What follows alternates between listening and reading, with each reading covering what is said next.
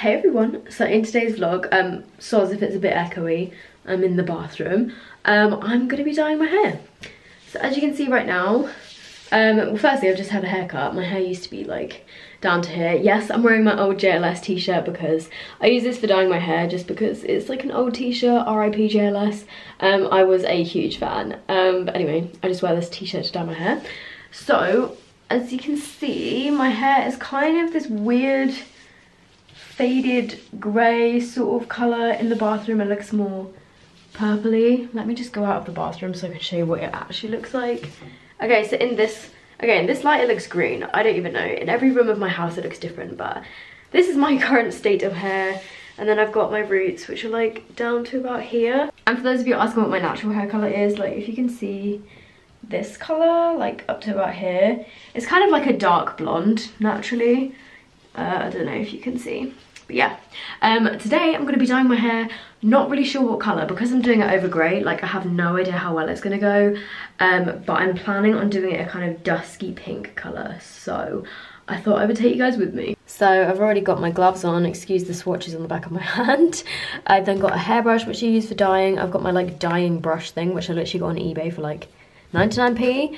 I mix my hair dye in these plastic like takeaway containers or like tiramisu containers, and then I've got 2 clips to section my hair, and then I've got a stained towel down on the toilet so that I don't stain it, and then on the floor I've just got this lovely pink towel, and then here are my hair products. So the colours that I'm using today are from Colour Freedom.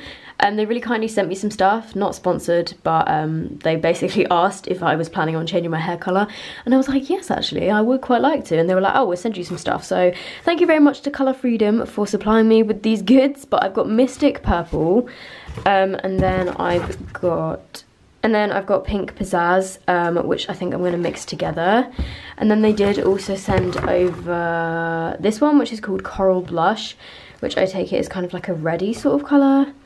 Maybe this is because I tweeted that I wanted to dye my hair red. I really do, but I'm not that brave. But yeah, I guess I could like mix a bit of that in as well. I've then got a bottle of the pastelizer to like, you know, pastelize it down. And they also sent me some of their hair products as well. So I've got some vitamin oil. I've got some heat shield, which always comes in handy. The hair detox kit, which I'm really excited to use. What's this little one? Some Pure Shine hairspray. And then some shimmer cream. That sounds interesting. So yeah, those are the products that I'm going to be using. So let's do this. So this is really unflattering lighting. I've just propped you up on like a little ledge. The pastelizer is like, I feel like this is kind of just like conditioner. Like I normally use conditioner. Okay, focus, hello. I normally use conditioner to like mix in with my hair dye. And I kind of feel like this is just sort of conditioner. Smells nice. So I'm just dumping this into here. Yeah, it just says deep conditioning professional formula with shea butter and argan oil. So I'm just going to squeeze in the whole tube and then probably have to add conditioner because I've got quite thick hair. I know it doesn't really look it, but I do actually have a lot of hair. Okay, so this is the amount that we got in the pastelizer. I feel like that's definitely not going to be enough to do my whole head, so I'm going to put in some conditioner. I know that's probably not a good idea because it might like react if it... Okay, it's not going to react because it's like semi-permanent stuff, but it might not stick to my hair as well. I don't know. Let's just give it a go. Normally when I'm dyeing my hair, I just kind of take it as it goes. So I found a bottle of Tresemme, which is pretty handy because for a second I thought I didn't have any. So I'm going to start out with this much. That might actually be too much. Yeah, it just looks like this. So, and then just going to add in the Mystic Purple and Pink Pizzazz. I don't know how I'm going to show you this.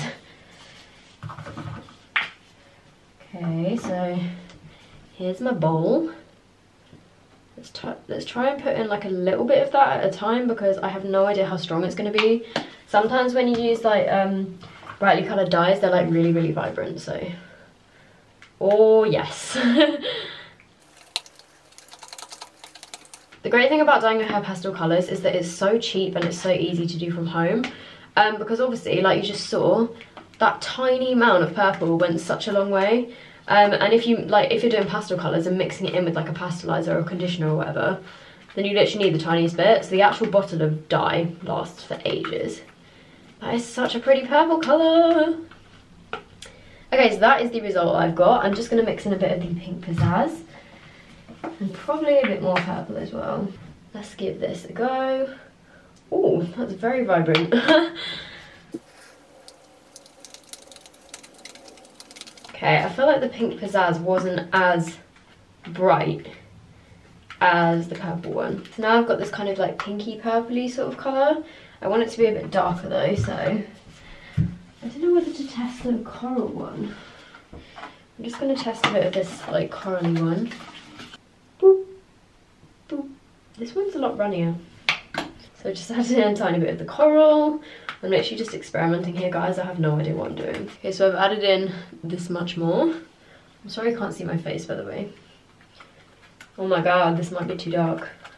I want it to be a kind of like pinky purple colour, and this looks pretty pinky purple to me. Okay, I feel like this is good.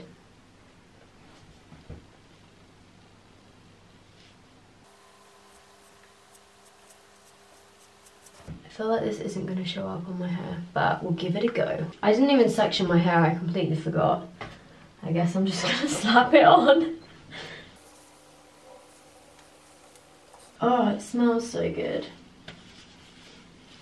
By the way, I know that it's most likely not going to take to my roots just because my roots haven't been bleached, but that's okay. Oh, I've already dropped some on the floor. That went on my slipper. My slipper is white. I now look like a bald old man. I'm just going to put this all over my hair, and if it's not dark enough then I'll just add some more. And as you can see, there's no particular method to this. I literally just get some in my hands and rub it into my hair. Let's give this a brush. So this is the current state of me. I've made an absolute mess. I managed to get some on the wall. Sorry, Mum.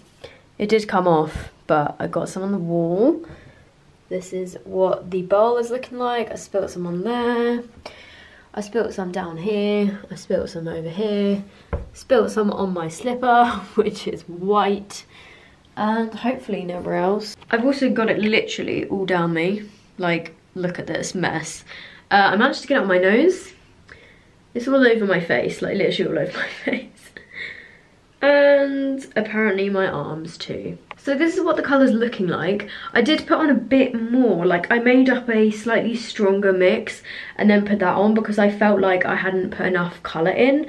And because obviously I am dyeing over my grey hair, I felt like I just needed a bit more colour to like make it work.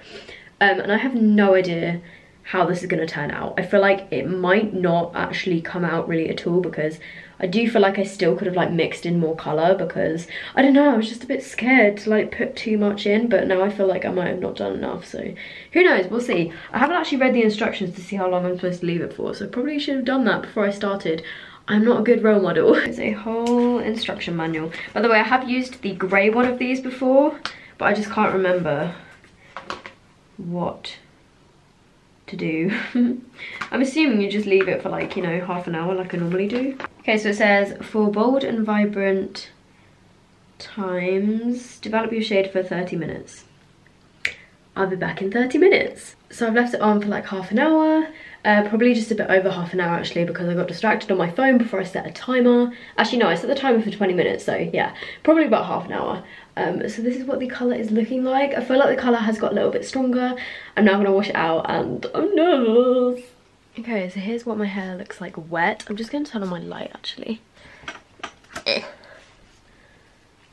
Whoa, that's really, really blue. Yeah, that looks really purple. So now I'm just going to dry it and then I'll show you guys the finished result. So I just dried it and under my bedroom light it seemed like it was like not showing up at all, and then I turn on my big softbox lights and it's literally bright purple. It was supposed to be pink and somehow I've managed to end up with purple hair. I don't know, is it purple? It's kind of like a pinky purple. I guess this is sort of what I was going for, but just a little bit more purple. I don't even know. Let's go over here where the softbox is. Yeah, see, when you come over into this light, it looks way more purple than pink. I don't even know. Also, it makes my roots look way more obvious because obviously before the grey kind of blended in with them, but now it does not. So I've just styled it, and this is this kind of colour that it will be in natural light because this is like my soft box. But let me just show you in the bathroom. See, over this side of my room it looks a little bit more of like a pinky purple. Then in the bathroom it literally looks pink. Like, this is the colour that I had intended it to go, but it came out a little bit more purple than I anticipated. Yeah, it was supposed to be this sort of colour. I just have to live in my bathroom. Come on, people, subscribe! For Christmas.